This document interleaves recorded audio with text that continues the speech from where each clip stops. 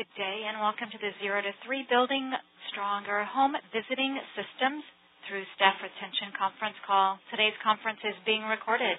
At this time, I would like to turn the conference over to Christy Stanton. Please go ahead, ma'am. Thank you, and hello, everybody. Today's webinar is brought to you by the Maternal, Infant, and Early Childhood Home Visiting Technical Assistance Coordinating Center, the MIECHV TAC. The TAC is funded by HRSA and is staffed by 0 to 3 and subcontracted partners Chapin Hall, the Association of Maternal and Child Health Programs, and Walter R. McDonald and Associates. The TAC provides different levels of support to MIECHV grantees using 0 to 3 and partner staff, along with numerous expert consultants and in coordination with other TA providers. My name is Christy Stanton, and I am a TAC TA specialist with 0 to 3. I will be introducing this webinar and our presenters today. Maria Gale, the Assistant Director of the TAC, will be staffing the chat box. Lena Cunningham, Program Associate with the TAC, will be providing behind-the-scenes support with our webinar technology. These are today's webinar objectives. Participants on this webinar will have a chance to learn about the critical role of leadership in building strong systems that support staff retention at all levels of home visiting programs. They will deepen their knowledge of how one's organizational culture and climate play a significant role in staff turnover and the accompanying effects on client outcomes. And participants will explore strategies to address and improve staff retention issues in one's own home visiting setting. The webinar today will have 3 parts. We will begin with a presentation from Eric Martin on adaptive leadership and its application to staff retention. Next, Dr. Anthony Hemmelgarn will provide a presentation on organizational social context, climate, and culture. The third part of today's webinar will feature Janet Horras and Arlene McAtee sharing state and local perspectives from their experiences working in Iowa. From there, Eric Martin will facilitate an open discussion across our 4 guests. Before we proceed with the agenda, I'd like to share a few items with you. First, your phone lines will stay muted throughout the duration of the webinar. For optimal sound quality, we encourage you to call in via the phone line versus listening in on your computer speakers. There are opportunities to interact during this webinar. There will be a poll question you will be invited to answer. In addition, please share your thoughts and questions via the chat box throughout the webinar. Staff retention appears to be a topic that interests many of you, judging from the sizable number of questions submitted with webinar registrations. We are certain that our presenters' thoughtful contributions will also invite your questions.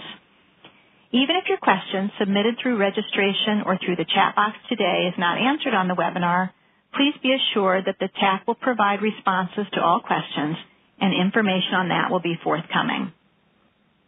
The chat box is located in the lower left corner of your webinar window, just to the left of the PowerPoint slide.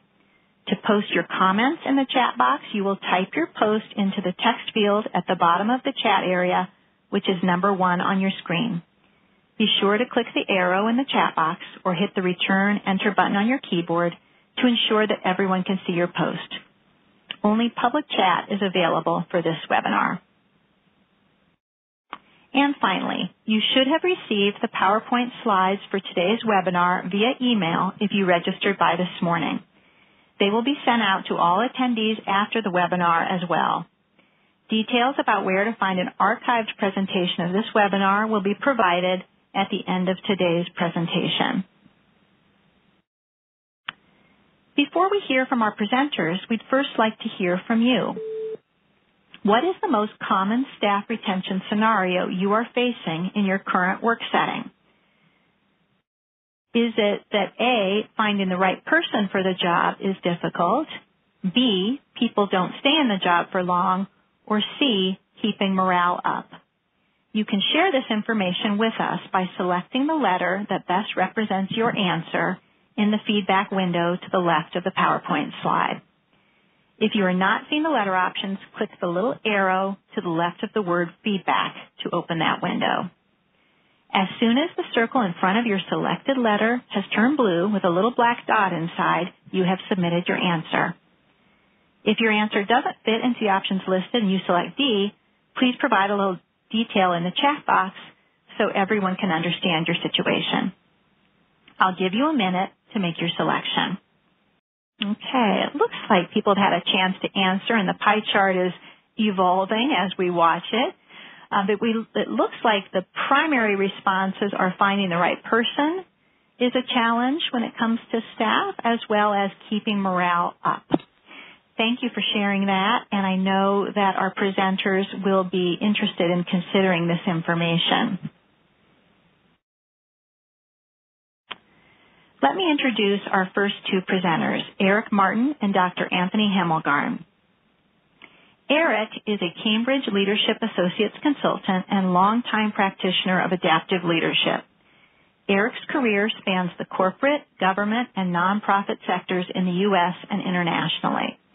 He has over 15 years of experience in consulting and organizational development roles, including strategic planning, change management, impact assessment and evaluation, and financial management. He holds an MS in Organizational Change Management from Milano Graduate School of Management and a BS in Operations Research Systems Analysis from the University of Michigan. Eric is a proud native of Detroit, Michigan, who now lives in New Jersey with his wife and 3 children. And the second presenter you will hear from today is Dr. Anthony Hemmelgarn. Dr. Hemmelgarn is an industrial organizational psychologist who has worked with the University of Tennessee's Children's Mental Health Services Research Center for 20 years. He has served as principal investigator and as co-investigator on both qualitative and quantitative NIH-funded studies of children's service organizations and has published in the areas of organizational culture and climate and organizational change.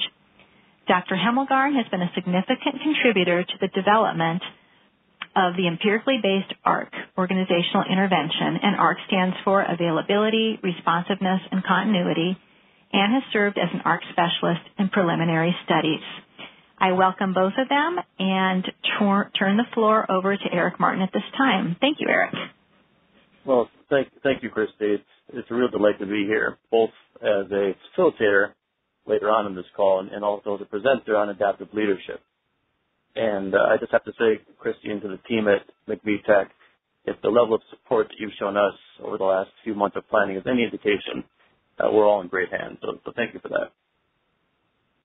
that. My hope is that we can have a conversation today, both with the folks on the call and as much as possible through the chat box.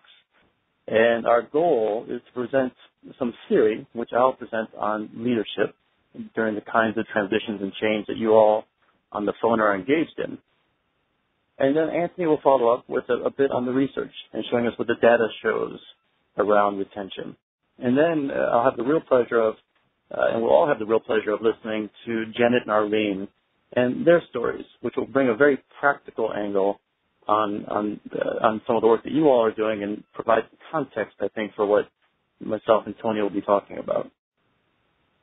So to begin with, I think the challenge, as I understand it, and part of the research that we've done at Harvard, at the Kennedy School for many years, is trying to understand how it is that people who are very committed, very smart, talented, and in some cases even well-resourced, how they continually face challenges for which there is no easy answer, how it is they don't see results that really match their level of aspiration.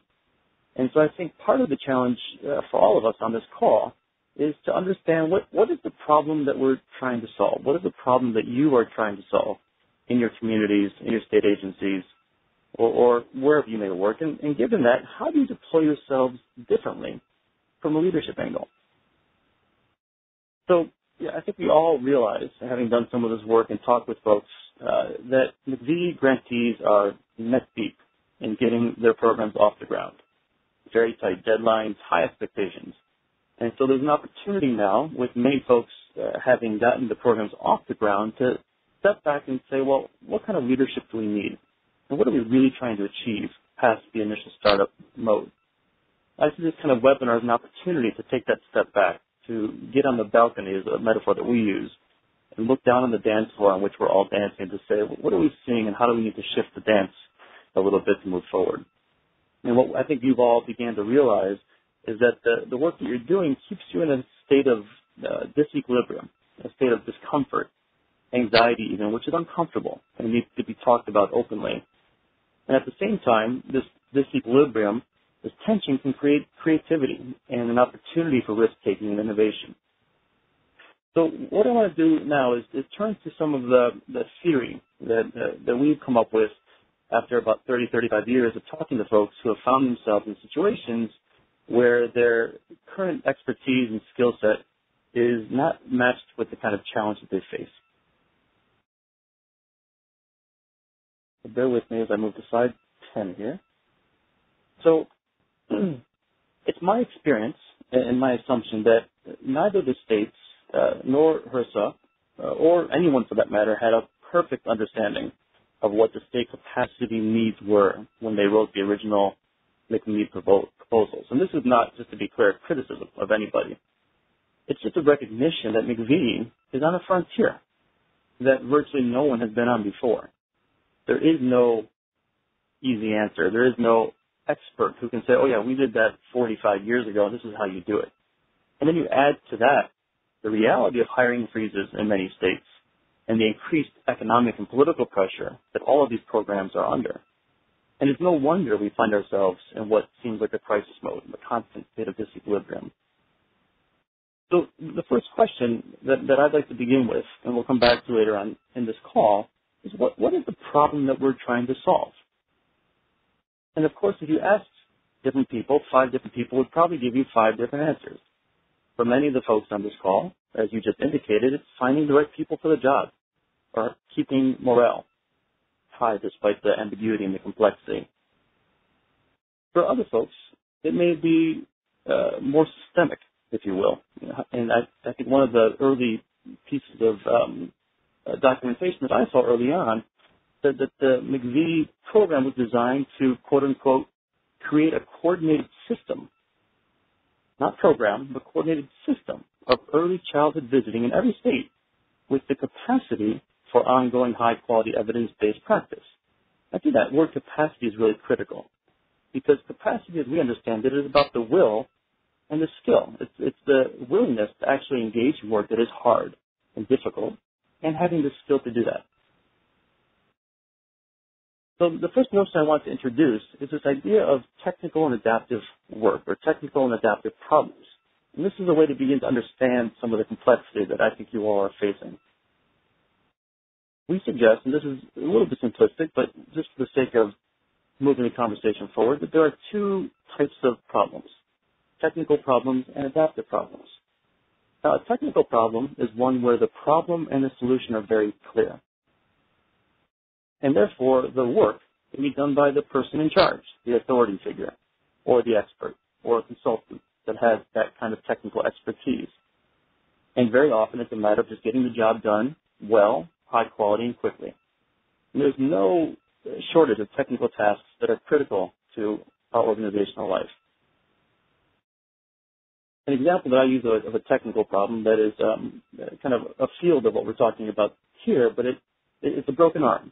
And when I have a broken arm, it's clear that my arm used to go straight, and now it's going at a 90-degree angle. And so there's a clear problem. Broken arm is a technical problem.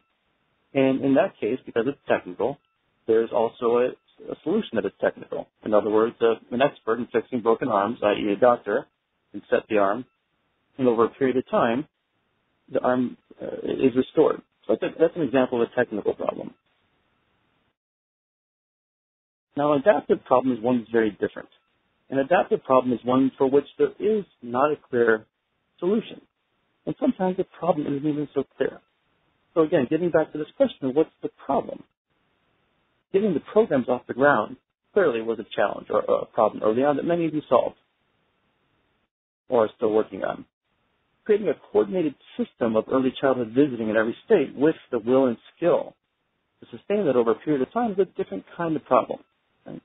Finding the right people for the job is a different kind of problem. And so we want to begin with saying, what is the problem that we're focused on? And very often what happens is when faced with complexity and uncertainty and pressure, people will resort to solving the technical aspect of the problem. And in fact, applying technical solutions to adaptive challenges is one of the biggest wastes of organizational resources. So adaptive problems are fundamentally different than technical problems. They require learning. They require mobilizing stakeholders.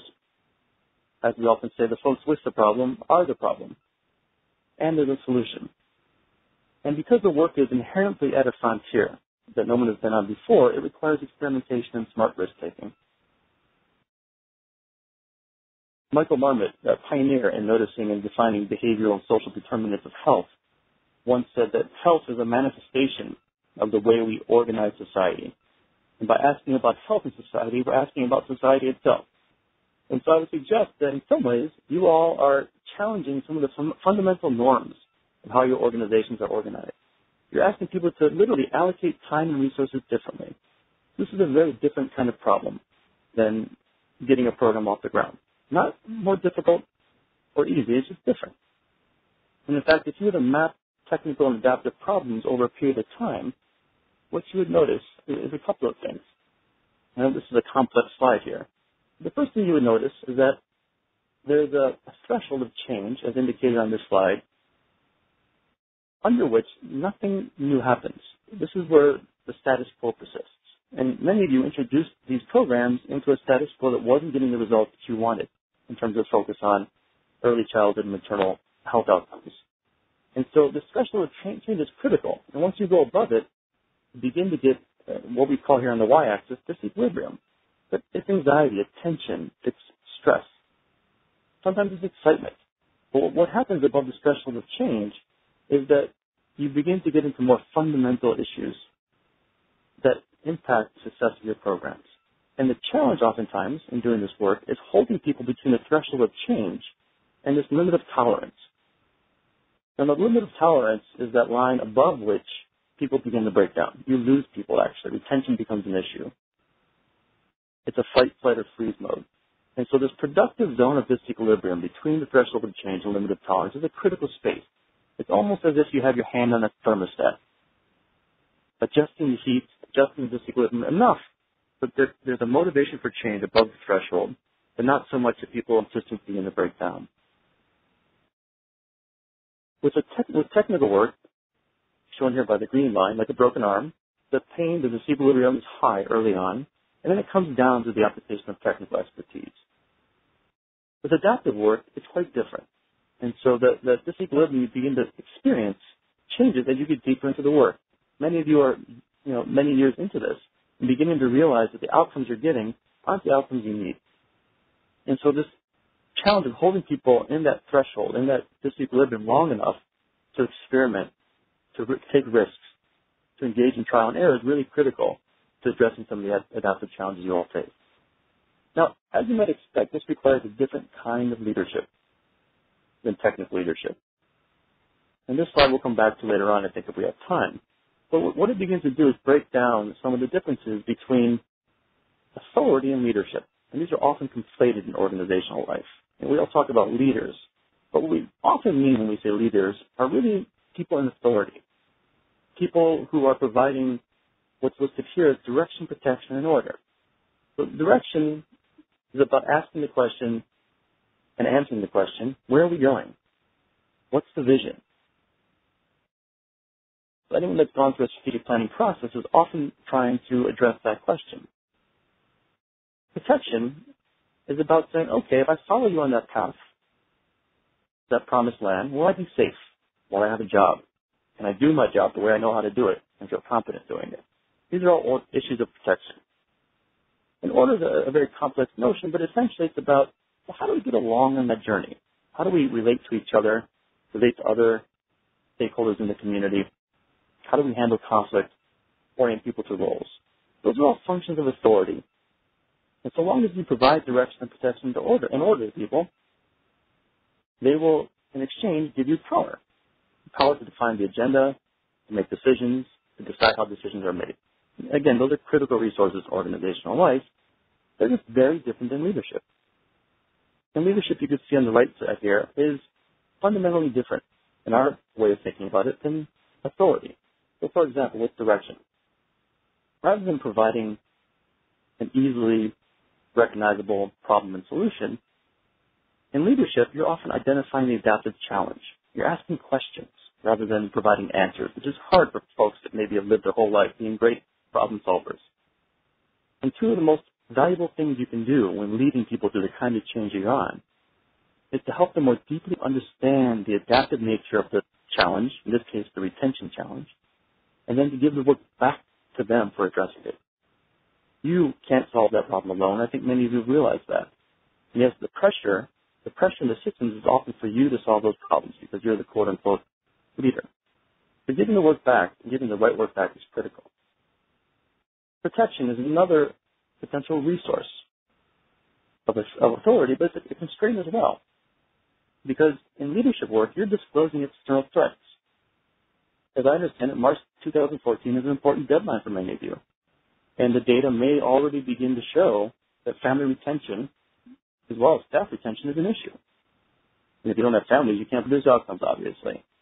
So as painful as it may be to recognize where you are, letting people experience that threat themselves so they can respond to it, get above that productive zone of disequilibrium is very critical. Again, different than having the answers or telling people what to do, because you've never been here before, nor have they. And the last point I'll leave on protection, or rather on leadership, is that you need to exercise leadership, but not all the time. Because if you were always disorienting people to their roles, asking questions rather than providing answers, you wouldn't be a very popular person in your organization. So the challenge is to create a sense of stability and belonging, providing authority and the functions of authority, while mobilizing people to face their adaptive challenges. These are very different things, yet I suggest that is your work to do both in the coming days. So I want to turn now to Tony, and Tony will will run us through a series of slides on climate and culture and what the research shows about how it relates to retention. Tony?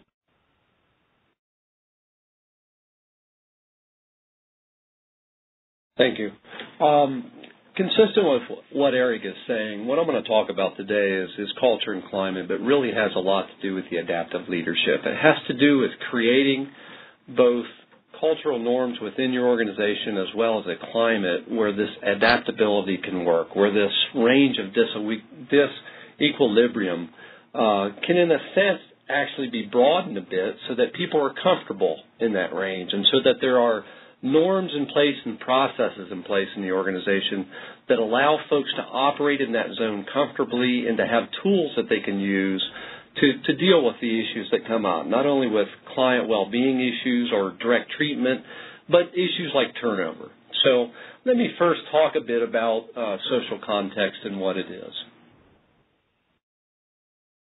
Although these two terms, culture and climate, are often used interchangeably, they're actually quite distinct constructs. When we refer to culture, what we're really talking about is the way that your work setting, your work team, your work group that you see every day and work in, and in that environment of work that you're in, what kind of cultural norms or expectations are in place within that setting.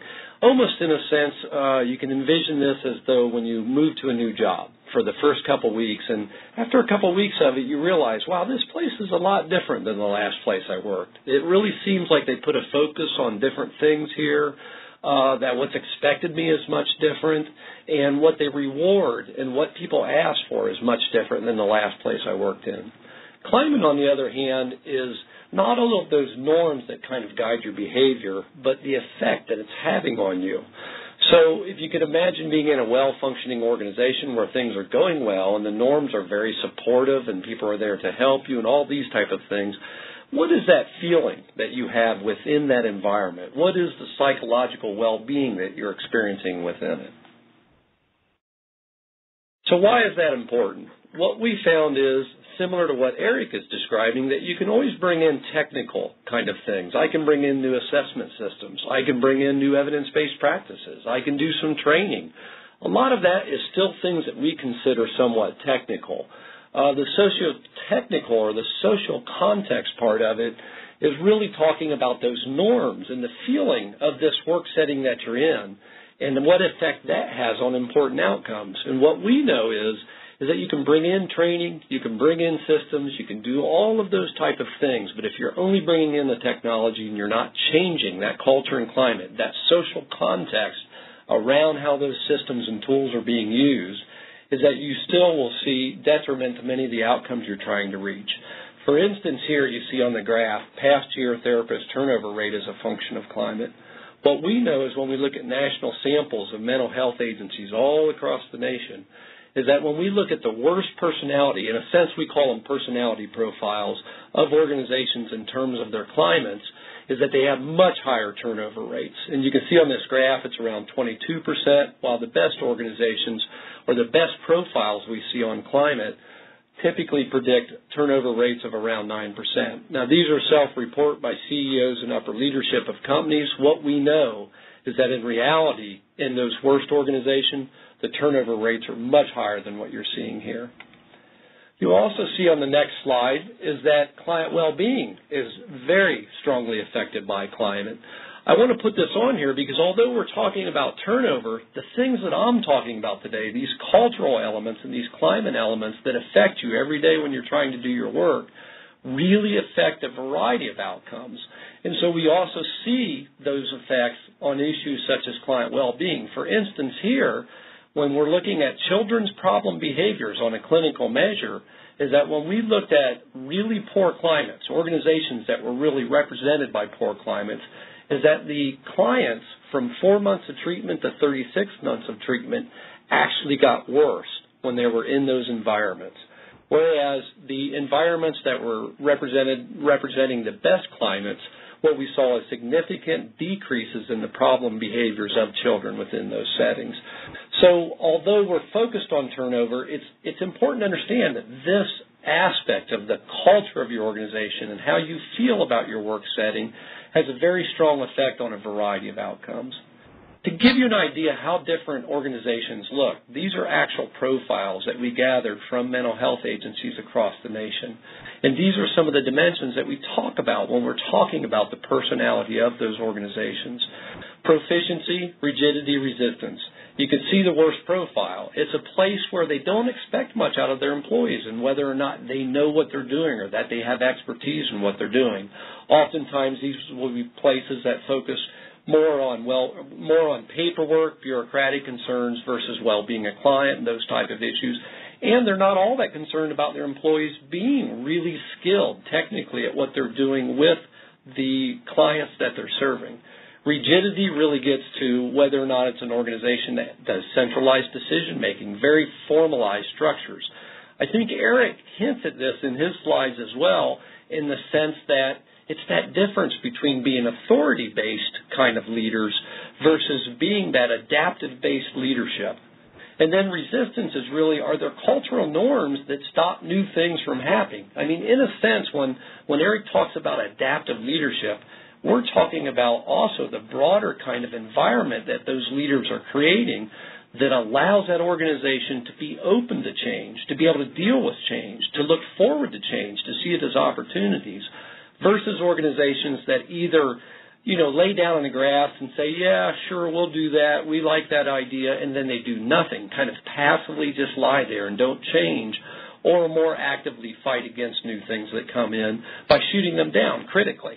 And that's not always bad to do that, but if that's the pattern over time, then you start to realize there are norms in this work setting that are really stopping us from being innovative and being able to make changes. You also see this with climate. This is the other part of that personality profile. What we want to see is the dark line. The best organizations out there are highly engaged with the front line, and they're highly engaged with their clients that they're serving. They feel like they're personally accomplishing something. They're doing something worthwhile. They're engaged with those individuals. They feel like they're in organizations where they have support. They have support from their coworkers. They have support from this organization. It's clear what they're supposed to be doing. They're not getting conflicting messages.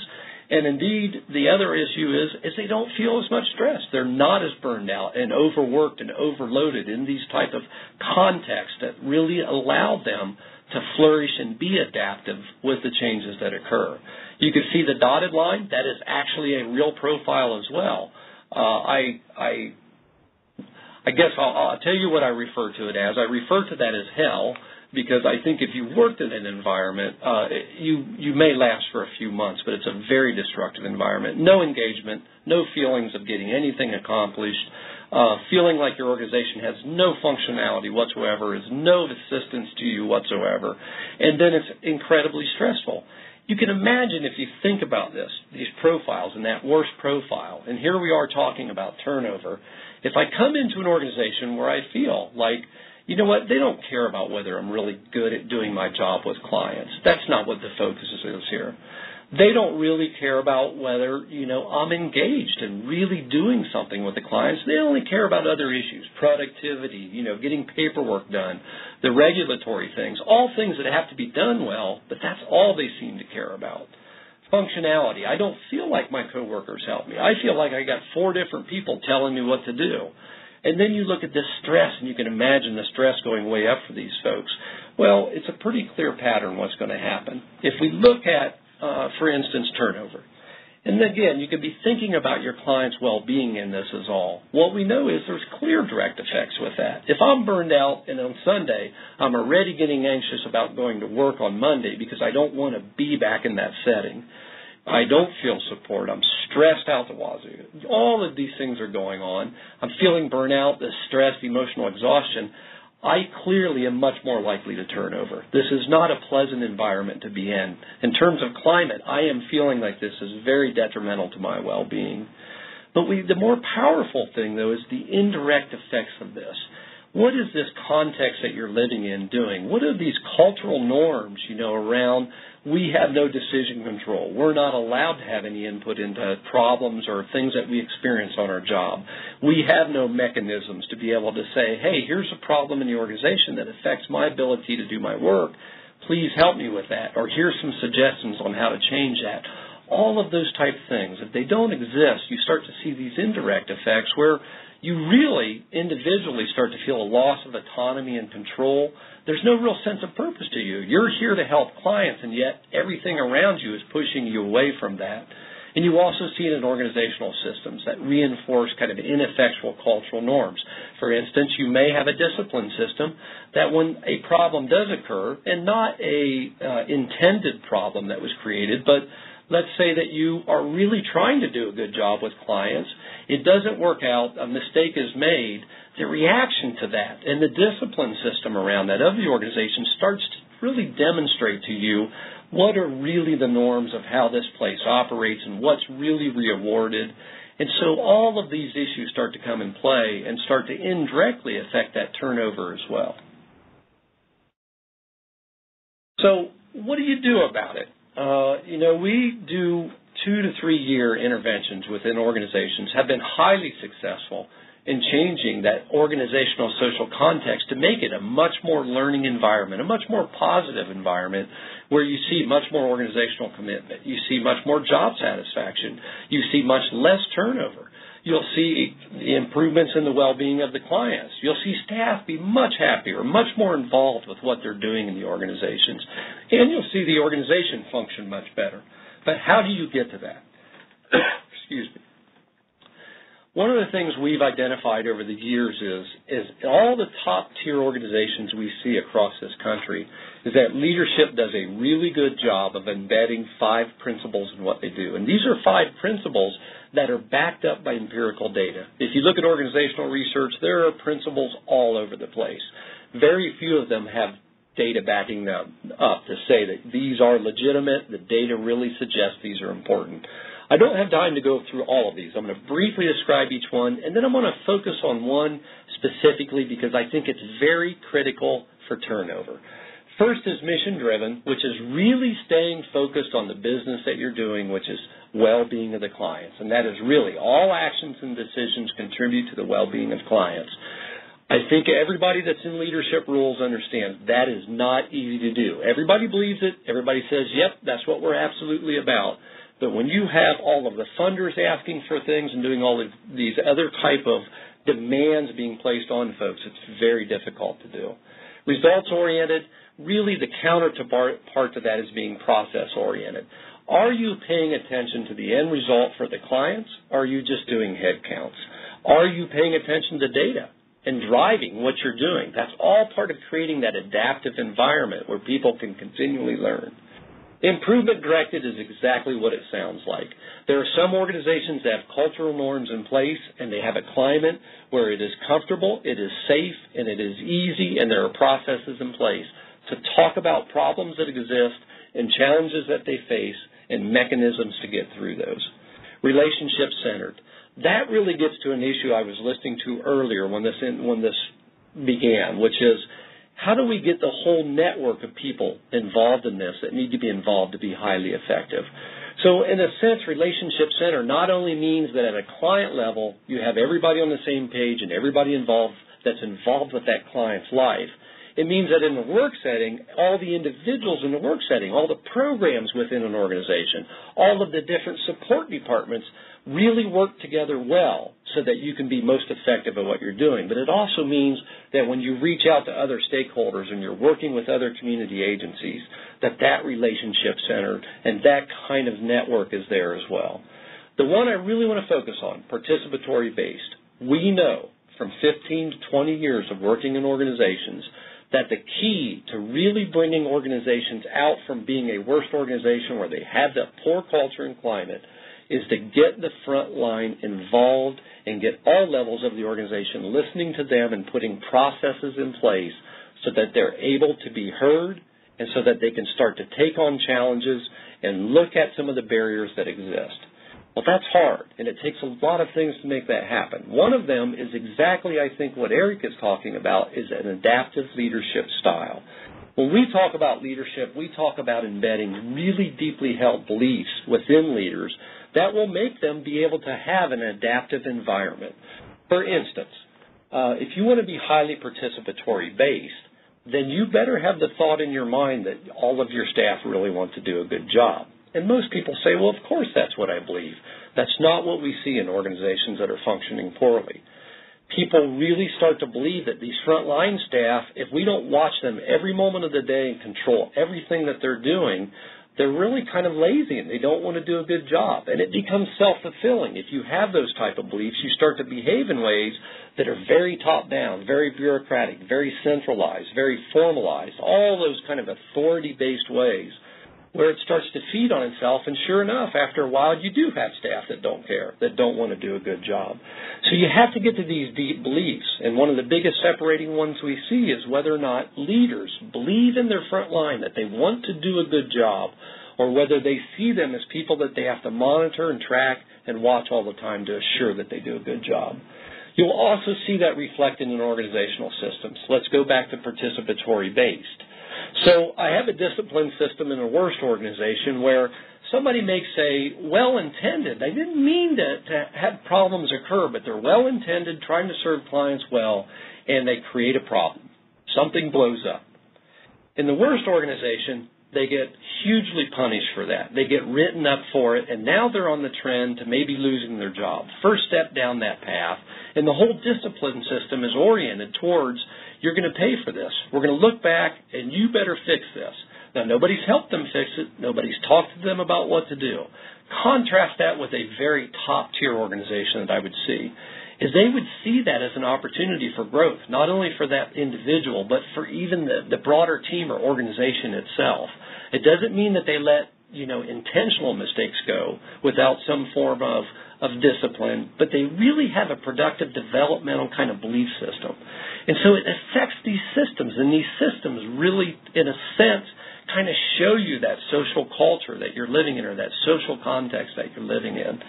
Organizational processes and skills. When I think about turnover and these issues, one of the suggestions I would make to everyone if you're dealing with turnover is start to listen to the frontline staff and get a continuous team improvement process of some kind in place that allows your front line to get information and suggestions up to managers and leaders of the organization, because they have to be involved as well, but they need to listen to the front line who are experiencing the problems. Help them let you, in a sense, get information from them that will help the organization get better with turnover. Now, the last thing you'll see on this slide, my last suggestion to folks, is a construct that comes from a woman named Amy Edmondson. at Harvard. And you can look this up. She did a lot of research around psych safety. It's not a new construct. It was around in the 40s or 50s. But it really gets at how do you create an environment within the work setting that you're in where folks feel psychologically safe to talk about their own personal deficits as well as organizational barriers and problems that they experience. That is a hard thing to do, but I think if you look at some of Amy's materials and think through some of those, you'll start to realize if I really want my program, I really want my organization to be more adaptive, to be in that zone where we feel some tension, but yet we know we can make change, is how do you have to act as a leader to create that psychological safety so that they show up at your door and when they make a mistake, they say to you, I don't have the skill to work with this particular client or this problem. I need help. Can you help me? And broader, that they're able to come to the program and the team and say, I believe that this type of communication barrier or this type of assessment process we use in our organization, or that some of the leadership behavior that's occurring in this organization is actually working against us. How do we approach that and deal with it? If you can create that safety so that they're able to talk about those issues and put processes in place so that they can deal with that, you could very specifically have them at a frontline level help the whole organization talk about what is the turnover problem, what are the barriers, and what would you guys suggest that we try to do to make this better. So I'll turn it back over to Christine. Thank you so much, Tony, and thank you, Eric, as well, for your thoughtful perspectives on this topic. Right now, we'd love to hear from you, the audience. So I'd ask Maria, who is staffing the chat box, to share a question with us, which Tony and then Eric can respond to. Maria? Hi, everyone. We've actually had a few questions come in during the pre-registration request for questions. And basically, the participants were asking, how do you retain staff when the pay scale of home visitors is low and really significant pay scale adjustments are not an option? Eric, you want me to go first? Yeah, Tony, if you could just take, maybe 1 minute or so, and then we'll use the time remaining to turn it back to Janet and Arlene. Oh, I'm sorry. I'm sorry, Eric. Go ahead and let Janet and Arlene respond if they'd like. Oh, no, please, Tony. Why don't you take a crack? Okay. First, I would say this. One, if you have a very strong culture and climate, it can overcome a lot of the kind of financial concerns. What I often see is folks, one of the first targets they look at, and if there's not as positive a climate and culture, is kind of salary. We need to get paid more. We'll do a better job. If they're not making comparable wages to other programs around them that are doing the same thing, there is an inequity, and that will cause problems. But what the research shows and what we know is, as long as it's equitable pay to other programs in the area, is that it's really more about making sure they have input and autonomy and control into what they're doing. And under those conditions, if they feel a lot of that, is that you'll see a lot of the pay problems kind of disappear. And I'll build on that, Tony. I think this is a salary. It comes up often, obviously, and it's a form of protection, to use that language that I introduced a moment ago. It's a form of protection, and it's a big question that needs to be addressed. And obviously, since it involves, in this case, the inability to provide protection to people in the way that they want, it poses a leadership challenge. Now, I think as Tony's saying, if people are connected to purpose, if they're excited about the work they're doing, if they're involved, these are huge motivational contributors to retention. And we all know Mother Teresa didn't have a retention challenge. So I think there's a lot of validity in this notion of purpose and being connected to that. At the same time, from a leadership angle, I would suggest that sometimes you just have to acknowledge the hard truth. You're in a small town. You can't change the way this thing is funded. And so being able to talk about it and still be creative, even in that, despite that constant, is critical. But again, the question is, what is the problem you're trying to solve? And Janet, if we have time later on, you might share your story with the juvenile justice facility just to kind of seed that for our discussion that will come later on. But this is systems change work. It's not surprising that you can't find the right people. The system was not set up in a way that honors and supports the value of home visiting, right? So to the point earlier on, this is not about running a program. It's not about getting a program off the ground. It's really about changing the nature of the system and how people are compensated, how they're retained. That is the work. It's not just an obstacle to overcome. And if you don't do it now, if you don't do it during the process of creating these great programs, then chances are when the funding runs dry, when the attention is no longer on it, that these programs you've nurtured will go back to what they were before the grant. Thank you, Eric and Tony, for your response to that question. We're pleased to introduce two additional guests on the webinar today who will add to the discussion that Eric and Tony kicked off. First of all, we have Janet Horras from the state of Iowa. And Janet has over 25 years of experience in the family support field. She has been employed by the state of Iowa since 1999, and she currently works for the Iowa Department of Public Health and the Bureau of Family Health as the State Home Visitation Program Director. She previously worked for the Iowa Department of Management in the Early Childhood Iowa office as the Family Support Coordinator and the Iowa Department of Human Rights in the Division of Community Action Agencies. Janet also has 10 years of experience administering a variety of family support program models at the community level.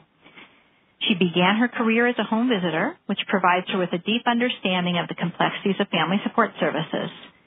Janet has a BA degree in Human Services and has completed additional graduate studies. She's also earned the Certified Community Action Professional designation and is a Certified Family Development Specialist. Together, Janet and her husband have 8 children, ranging in age from 32 to 15, and they've also been blessed with 6 grandsons, all under the age of 7. And right before this call, Janet informed us that she now has a 7th grandson to add to that troop. So congratulations to her and her family. After we hear from Janet, we will be hearing from Arlene McAtee. Arlene has worked in several leadership capacities for Mid-Iowa Community Action, MIECHV, for the past 36 years. She currently serves as the executive director of the agency and has done so for 10 years. MIECHV is an agency with an annual budget of $13 million and a staff of 240. While Arlene has provided leadership to a number of MIECHV's departments over the years, she's also been a key architect and led many of MIECHV's national research projects, including the HHS Comprehensive Child Development Program, the HHS Head Start Transition Program, the SAMHSA Strengthening Families Project, and MIECHV's 21st Century Learning Center and AmeriCorps projects. Arlene was also the leader in designing and implementing the comprehensive model for assisting families to exit poverty, known nationally as the Family Development Approach. She is the author of Family Development, Empowering Families to Move Out of Poverty. We're thrilled to have both Janet and Arlene, and I will turn the floor over to Janet.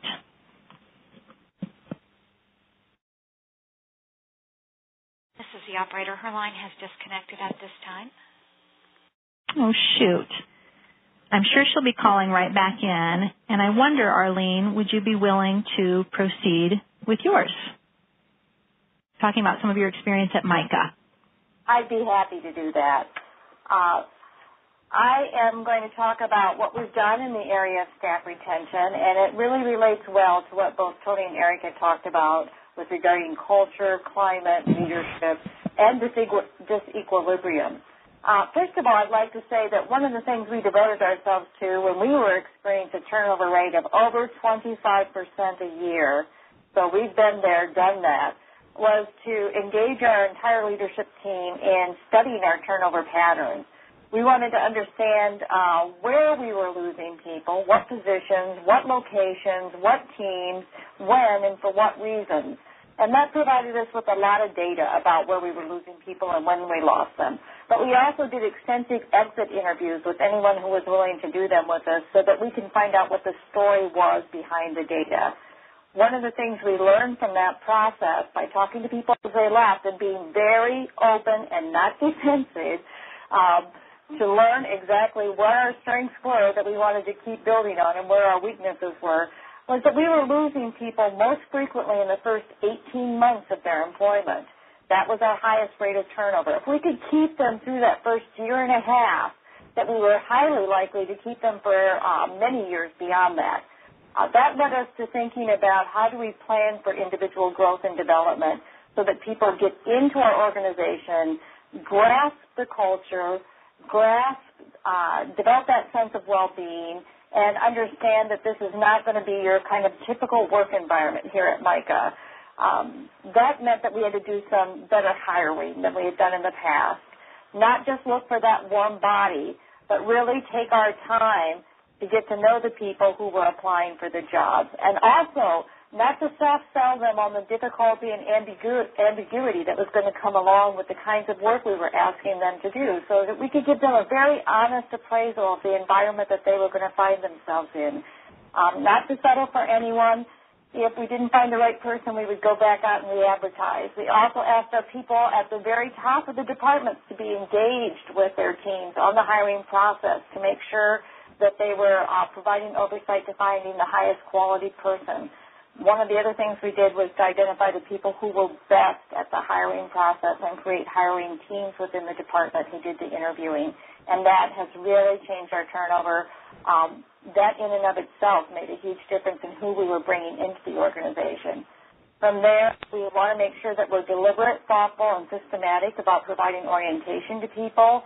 We have a checklist. We make sure people are understanding the basic requirements of their job, that they are mentored, that they get to observe others doing that work, so that they don't just come through the door and then are asked to do this rather unique kind of emotional labor that's engaged with families when you're trying to work with families towards change. An ongoing tool we have for all of our staff then to make sure that that support and learning continues is our professional development planning.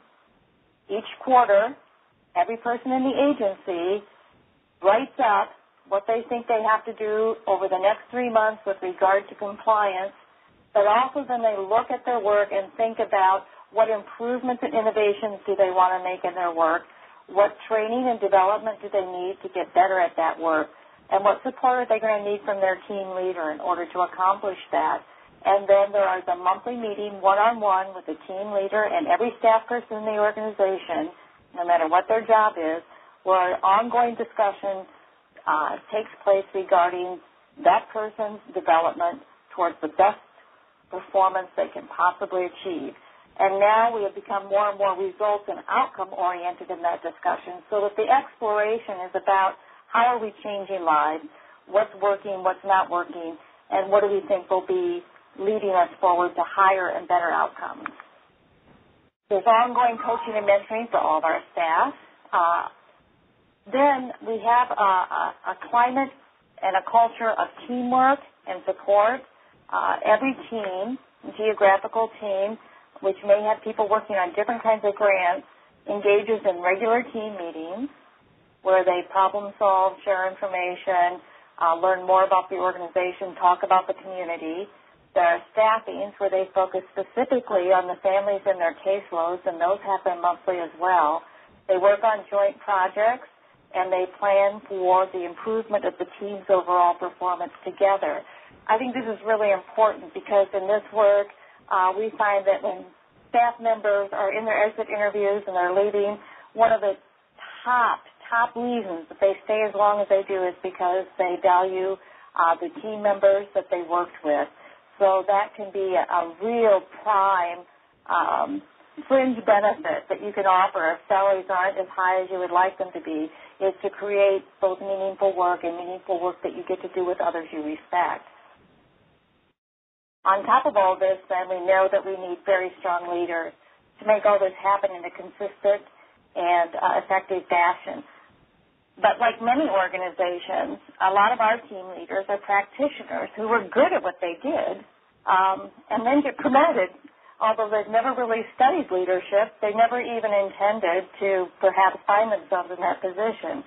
So we do a very deliberate process of helping practitioners become just as effective leaders as they were in performing their work with families. We have new leader orientations. We have team leader trainings where they get together with the other leaders of the organization, share information, get some skill building and some knowledge enhancement, and receive support from one another. So again, they model amongst themselves that sort of teamwork that we want them to take back then to their site teams that they are going to be working with. So we tried to put together a whole package here, where we're looking horizontally and vertically throughout the organization at providing the support people need, removing enough of the tension and stress that they can perform the functions of their job without worry, but also at the same time knowing that we're never as good as we could be and keeping enough disequilibrium that they can continue to look towards improvement over time. So that's a quick overview of the kind of things that we've put into place. We're strong believers in the notion that a structure that's consistent could allow for spontaneity, and spontaneity is where we find our folks are able to put their creativity to work for the better outcomes of the families they serve. And we'll see if Janet's back on now. She is, and thank you, Arlene. I know we'll be interested in hearing more about your experiences in the open discussion. And I believe that's Janet's first slide, and we'll turn it over to her. Thanks for being with us, Janet. Yes, I'm so glad to be with you, and I'm glad that it all worked out. Now, it may seem strange to have the person that's in the state leader role to be obtaining staff, because I don't hire the home visitors in an MIECHV program. What I can do is I can help set a tone and a philosophy for how we'll all work together. And that does start at the state office level. It actually starts at the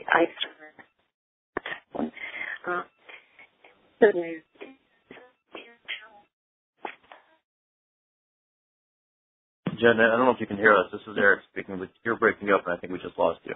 Yeah, I think so too, Janet. Do you mind calling back in one more time? I can hear you. I can hear you just fine. But I may do. I'll try. I'll try calling back. Okay. Janet, actually, you sound okay now, Janet. Yes, that's better. Is it better? Okay. Yes. Okay. Well, I'll keep trying. You tell me if it's not working. We'll. That one of the ways that the state leader can monitor or how to handle challenges. And, you need to first seek to understand the situation. There's always different sides to every story. And you may hear some criticism of yourself in the state office, and that Janet, I'm sorry, we're losing you again. Do you mind trying to call back in? Okay, I will try. I'm not sure it's going to work, though. I wonder if while we're waiting for Janet, we can consider the question, Tony, that came in from the chat box. And that is, let me see if I can find it. It was an interesting one that Maria provided to us. And hold on. It says, and this might be something Arlene could talk about, how do you retain staff when the funding climate changes dramatically and quickly, and the concentration in the short term needs to focus on a change in production or expectations or documentation? Can you talk about any of your experiences when you've encountered changes like that, Arlene, and how you've managed to continue to provide an environment that feels supportive to your staff? Well, I think part of what was discussed earlier in the presentations is that, real key to that is that the leaders maintain a great deal of honesty and transparency with people about what's going on. I think oftentimes as leaders we think we have to bear the burden of these dramatic changes, and people then don't understand really why some of the decisions that are coming at them are happening, and that creates even greater fear and perhaps dysfunctional disequilibrium, as we talked about earlier. I think one of the things leaders need to do in those environments is share their knowledge about what's happening and why it's happening with the team, and allow the team to be engaged in looking at how we all can handle this and not make this something that becomes the leader-only sort of responsibility. I think the more people can know about what's going on in the larger political environment,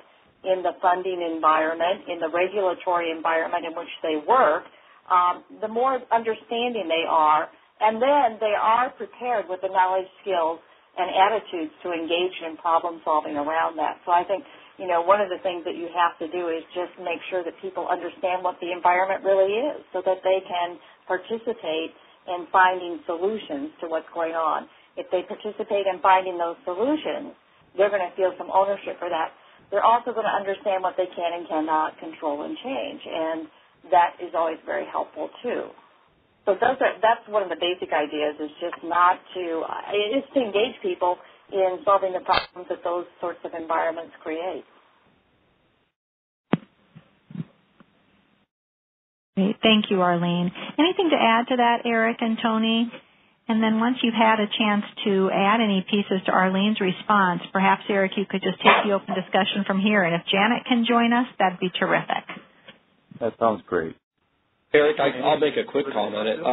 Absolutely. What she said is probably the factor to really do, which is openness. But it's very difficult because leadership is very concerned that we open this up and tell them what kind of shape we're in. They're just going to flood out. But it takes a while to have the trust in those processes that the front line, are big girls and big boys. They're adults. They can handle it. They can help solve those problems. Getting them involved, as she described, is critical. I think we often underestimate, just how much potential the front line staff have to help work through these problems. And it is clearly the case that if you allow them to be a part of it, they will be much more invested in helping to solve and work through that issue.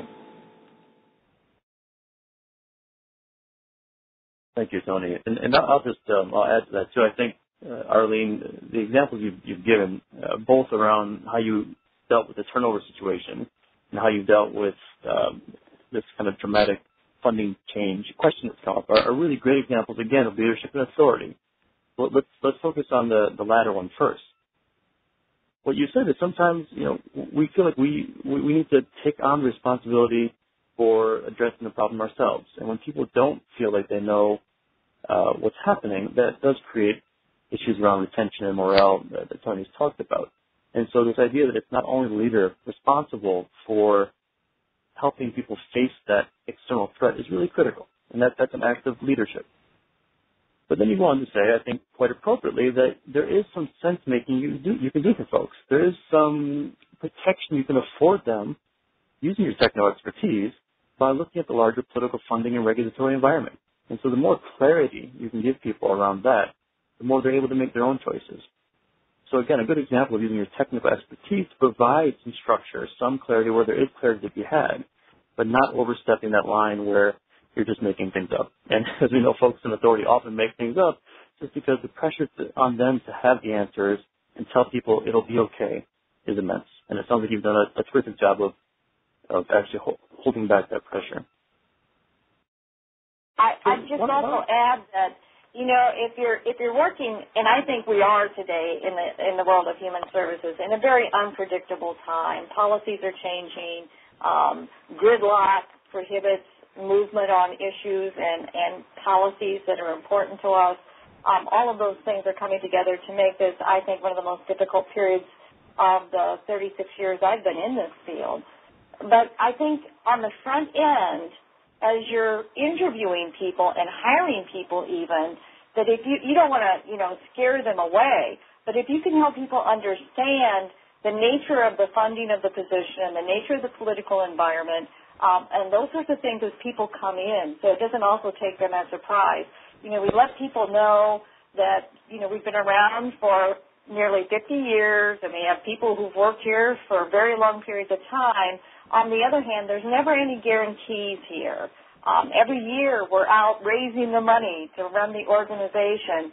And I think if people know from the beginning the context for this work, and then that also might empower them to maybe pay a little attention to what's going on in the political environment and understand that it is important for them to have a voice in those in that arena as well, because it does affect the people they serve and it could affect them. I'm going to add one more quick thing, too, to follow on that, which is take that opportunity. If you can figure out the mechanism and be able to talk to the frontline staff about the problem, they clearly would be a part of the solution, but a part of that solution always is productivity and getting more money in, too. If you let them be a part of that, figuring out how it will be done, and making it transparent that without doing that, there will be positions cut. They will very strongly come on board to help solve the problem. And that's a very powerful thing to have happen. So, Arlene, as I hear you talk, and Jen, I'm going to try to loop you in a moment given the technical difficulties. As I hear you talk, there's a theme here that I'm hearing at least around how you are actually in some ways changing the system, changing your own organization. So stepping back, studying turnover patterns. I don't know if that was something you had done in the past as a best practice or something new you developed to a problem you hadn't faced before. But that's an example, I think. Taking time to prepare people for the nature of this work is another good example of something you've done. And now you talked about building capacity in folks deeper in the lines to read the political and regulatory environment. Wow, that's beautiful, right? Building leadership capacity, diagnostic capacity deeper in the organization. So wonderful examples of changing the organization, again, as I hear it, in response to this adaptive challenge that you face. And we should all think about what we could be doing in our own organizations. I'm curious, though, and Janet, again, feel free to step in here if you have a thought on this. How do you help other organizations do that? The leadership, as we think about it, is a behavior. It's not a position or a title. It's something you can exercise, anyone can exercise, no matter where they are, within an organization or even outside an organization. So as you've engaged with other stakeholders, other partners in the community, in the states, and elsewhere, what have you found to be an effective way of helping them engage in their own adaptive work and developing leadership in a way that sounds like you've been able to do in Iowa? So Janet, why don't we turn to you if you're on, and maybe you could speak to that from a state angle, and then sure. You can come in. Yes. Sure. I'm hoping that you all can hear me better now. We can hear you just fine. Thank you. Thank you. Great. Well, I would say it's a challenge within state government to empower other state departments to model that same behavior of, being more empowered, taking control of your future.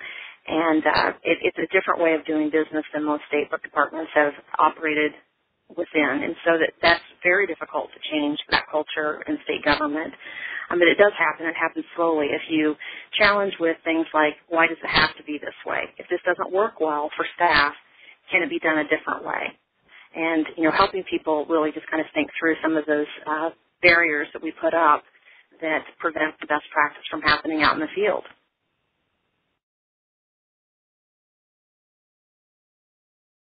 Thank you, Janet. And Arlene, anything in response to that question? As I understand it, you have a very clear mission, right, and a clear focus of this program, and yet you need others to kind of, play their part as well. So what have you found to be an effective way of intervening and engaging them?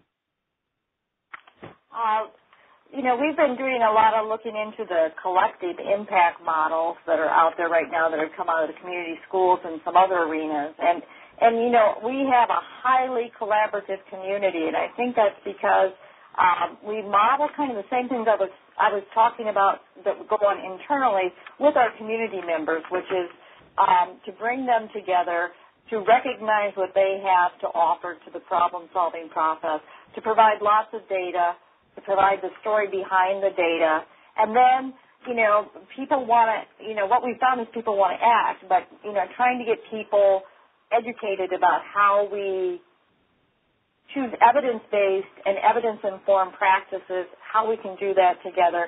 I mean, it does require a different kind of skill, I think, and I think Janet was alluding to that. You don't have authority, per se, to exercise there. What you have to do is be a convener and a facilitator. You have to make sure your partners' needs are being heard, if not addressed, and that when you think of solutions, you're thinking of how we can all work together for the better good of families, and you keep that mission in front of you as you work on that. And we found that does allow us to actually attract more resources to our community that we all are able to benefit from when we are able to set up this sort of more collaborative, collective impact model that we are able to put together and use here. So it sounds like you both have found ways to keep people's attention, both your own people, but also people in other organizations, to keep their attention focused on the home visiting program sufficiently enough to move forward. And this is amidst all of the economic and political pressures we've talked about, as well as the day-to-day. As I said earlier, these systems are not set up to naturally focus on what you're asking them to focus on. So what is if you think about this work, this challenge of keeping people focused on the challenge, what have you found to be the biggest competing pressure? And what else is grabbing people's attention other than home visiting that you constantly find yourself coming up against and having to perhaps reframe the problem or otherwise engaging to stay focused? Now, Arlene may have a different perspective on this, but I know one of the things that we hear about are infrastructure projects, roads, bridges, things that we all need, and or sometimes it's senior citizens. And, it's not you don't want to set yourself up as it's one or the other. We need all of those things. And I think, as much as we've tried really hard in Iowa to keep home visiting politically neutral, it isn't a Democratic project. It's not a Republican project. It's something that we all care about in Iowa. They're all our kids, and, we value our children. And so we try very hard to keep it not a political, attached to any one political party. I don't know that I'm going to follow the same vein as that at all, but I find that, one of our biggest challenges is to keep the people we have in the field focused on the families they're serving and the outcomes and the results and the changes that are occurring there, and whether we're getting there or not and what we need to change, because there's such pressure, I think, on all of us to sort of to ease our way back to the technical aspect of this work, to be focused. I mean, it comes from every direction. Be focused on the compliance. Be focused on the numbers. Be focused on the paperwork, It can't hardly be avoided in a project like MIECHV, where it's a research project. You have to document so many things. So how do you find that balance with folks? You have to carve out real time that's spent talking on the other issues. Whatever you're going to focus on, that's what's going to grow. And if you focus on the compliance and the paperwork, that will grow. If you focus on how are things going with families, where do we see ourselves having leverage points? What are families asking from us? What do different, disaggregating the data and talking about what different kinds of families need from us. If you make that your conversational agenda, then that will grow. But the tension is terrific out here in the field to get the counts, to get the paperwork, to do all the compliance stuff, and as leaders to sort of create some psychological space between the people doing the work and that requirement that's very real is a challenge.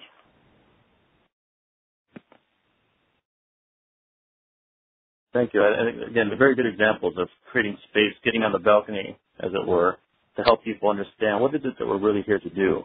And so we don't get sucked up in the day-to-day pressures, the technical work, which is critical. And it's not to minimize it at all, but we have to be able to recognize that's not going to get us where we need to go. So I wanted to shift it a little bit here. And Jen, since you didn't have much of a chance to present, if there's anything that you want to bring in based on what you've heard and other things you think might be useful to move the conversation forward. Really, my message was about how the state office can help set that tone and those expectations, and really be open to hearing criticism and recognize if there are barriers that you're putting in place or keeping people from doing their work. You want to have those lines of communication open so that you'll hear that, because we need to hear that. You can become very isolated in a state office. And it is critically important to get out into the field, to build those relationships, and in some ways have a parallel process to the relationship that we would want home visitors to have to the families they're serving, one that there's communication going back and forth and that we're approachable, and that we value the work that's happening at the local level. I know Arlene's talked a lot about how important that work is and how important it is to keep the home visitors, focused on that work. And I know at the same time I'm probably saying, what's your capacity today? Because there's pressure to make sure we're at capacity and to balance that, to make sure that isn't what's the most important thing that's happening, and to balance that level of accountability with also being very much strength-based, technical assistance, it is sometimes very difficult. And I mean, I know that we have that same type of partnership at the federal level as well, and to create an environment where people feel like they can take risks. And we don't want to have it so rigid and so focused on this is what we have to do today that we don't allow that freedom for home visitors and for organizations to take some risks and learn some new things. And one of the things we try to focus on with MIECHV is this is such an exciting time in home visitation. This is our chance. This is our opportunity to try new and different things and learn from those. There are no mistakes. Because if something doesn't work quite the way we intended, we will learn from that, and that will help us be better in the future. But that's really the context that I think it's the state office's responsibility to help set. And then for folks like Arlene, then to reinforce that back in their organization and even expand upon that because they have those day-to-day relationships with those home visitors. And I think that the risk-taking piece is really important, and the courage it takes to do that. I'm sure some people on this call in their own institutions are probably wondering themselves how much courage or risk should they take on behalf of this program and what they believe in, and also the other things they're trying to accomplish in their own professional careers. And one of the things we know about adaptation is that there's no reason to take that risk unless there's a purpose behind it. We've talked a bit about purpose. But we also know that risk-taking creates disequilibrium. And so it's a real risk with tangible implications. I'm curious, what are ways you've found to create a situation where people can take more risks? And I'm thinking about the culture and climate work that Tony presented as well. But how do you help increase people's capacity for risk-taking and learning from that risk-taking? Well, I think, if you're the person that you have the contract, which our contractors would have a contract with the Department of Public Health, is saying it and meaningful that it's the truth of this is our time to take some risks. And we want to learn from that and, creating a forum even to exchange, information about best practices and what we're learning and reinforcing that over and over again that it's okay. I think that makes a big difference. I know it made a difference for me when I heard Dr. Willis, who's the federal home visitation director, say, we expect you to take risks. And I remember just feeling a sense of relief thinking, thank goodness I heard that because I feel like we're taking a lot of risks. This isn't business as usual. This is a new day, and this is our opportunity. And I just feel like if we don't do this, we're missing something big. We're missing such a wonderful opportunity to be able to take those risks. But I think making sure that people know it's okay and sharing when you've made mistakes and what you've learned from those, and so that home visitors hear that and contractors hear that we take our fair share of risks as well, and we've made some mistakes, and we share when we've made those mistakes and what we've learned from them. Arlene, anything you would add on the topic of risk-taking? Well, I think that if you can create team environments, and they can work together, that can allow, and what Jen had said is absolutely crucial. People have to know that risk is something that is welcome. Taking risk is something that's welcome, and that there is no failure as long as we learn. Let's evaluate, though, as we go along how things are going, and we'll do this together. And one of the things we've done, and I'm probably not going to even pronounce this right, is to allow time in team meetings for people to take problems and take their computers. There's a model called Sugatra MIECHV that they use with children in third world countries that shows that they can learn to solve almost any problem in a period of time if you give them access to the information that they need to solve that problem. And we've sort of been trying to do that with our teams, is just give them a problem, tell them they can do what they need to do to solve it, but inform yourself as well as you can, and then come up with a solution that you want to try, and then go do it. And then they're not in that alone. They can work on that together, and there's a shared risk. Although to some degree, I would say that when you say we're going to support you as you take these risks, in a way you reduce the risk. So Right. maybe there's that sort of redundancy in what I'm trying to even say here. But I think that you can actually structure it so people can learn to step out a little further towards the edge than they have before. And then if you make sure as that unfolds that there aren't, you really have to be careful that there aren't any repercussions for them, and that you're helping them to do that with wisdom, but also with support. I think that people can learn to do more and more of it. Yeah, and we're all so attuned to watching our authority figures for clues. So the program officer, Janet, you mentioned, who said that, I mean, you're hyper attuned to hearing what their expectations are and also what their concerns are. So recognizing that others are looking at us in that same way, that everything we do or say can be taken as an edict by folks is an important self-awareness skill to build. I'm curious, Tony, from your perspective in looking at the research, as we talk about risk, is this a kind of a linear thing, or does this impact climate and culture in ways that we need to anticipate? Well, when I listen to you call it risk or whatever, what I know, Eric, is that when you create the environment that's being described here, where the leadership is modeling to the frontline staff that, hey, we want you to think about these problems. It's okay to talk about them. It's okay to talk about these challenges. It's okay to talk about areas of difficulty. We're okay with that. We're not going to punish you for that. We're not going to harm you for that. In fact, here are some processes or techniques that we're going to let you use to do this, is that the things that were very much risk in other organizational settings, in their organizational setting, are not really perceived as much as risk anymore. And so it is risk-taking behavior when you look at it from the outside. They are trying new things that other organizations aren't trying, but the reality is they're not experiencing a perception of risk and danger that I think they see in some of the other organizations. Thank you, Tony.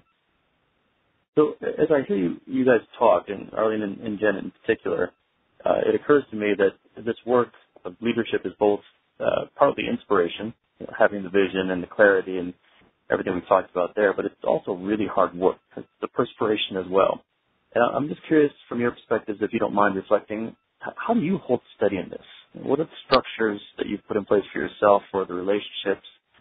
How do you connect to your own purpose in meeting? And just give us some sense of, amidst all this ambiguity and pushback and resistance even from folks, what are some techniques you found useful for yourself to hold steady and keeping yourself in that productive zone of disequilibrium?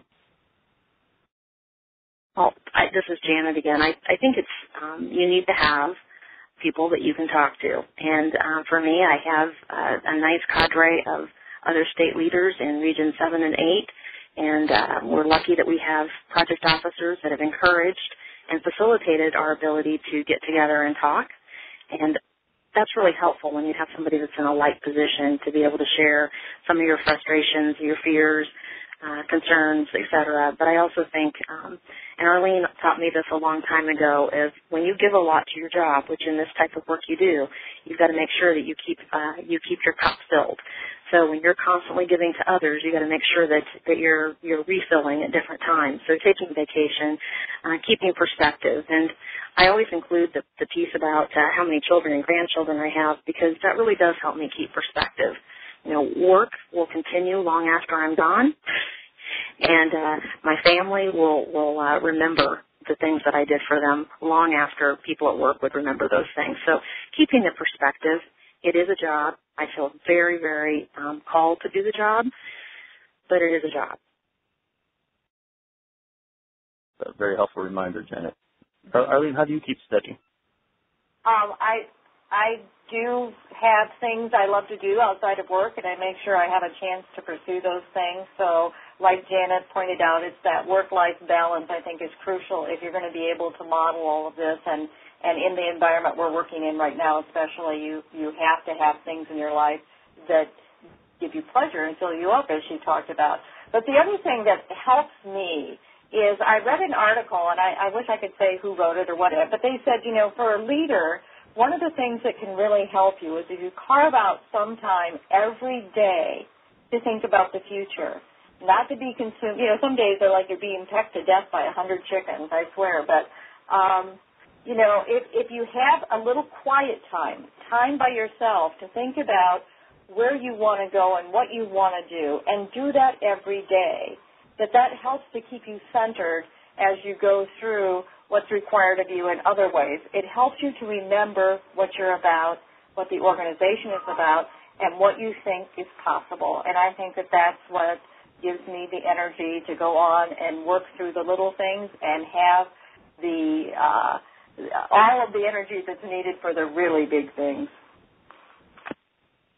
Terrific. So I think you're reminding us of 3 or 4 things here, which if I can just quickly articulate them before turning it back to Christy. And the first is to find partners, to don't do this work alone. You've talked a lot about how you've engaged folks in the organization and outside. And these are people who will share the risk, who will share the work, believe in the cause, and will share the difficulty when it comes. I think the second thing I hear you talking about is finding what I would think of as a confidant. This is someone who cares more about you than the work. It's grandchildren, it's friends, it's people that no matter what happens will be with you. And I think the mistake people often make is they will make their confidant their partners. They'll confide to somebody in the workplace, and then there's a reorg or something else happens, and this person has information about you that you wish they would forget. And it's just not realistic to ask them to forget. So having confidants and partners, but finding the appropriate place for that, I think, is really critical. And Arlene, I hear you talking about what I think of as this idea of finding sanctuary. But it's finding a moment each day just to let all the noise stop, let your mind quiet despite all the pressures that are on you. And whatever form that takes, meditation, prayer, jogging, retreats, or what have you. And I think we all know that organizations are much better at getting from you what they want, not giving to you what you need to stay strong. I really appreciate you mentioning all 3 of those things. And I think, of course, the obvious one is just staying well. You can't be available to people. You can't be helpful if you're not taking care of yourself and getting appropriate food and sleep and what have you. So thank you for that. I think it really brings a human touch to the work that you guys do, which is inherently human. So with that, I'll turn it back to Christy. And Christy, let us know if you need anything from us. Otherwise, the floor is yours. Great. Thank you so much, Eric, Dr. Hemmelgarn, Janet, and Arlene. And thank you to those listening for a very provocative and stimulating discussion.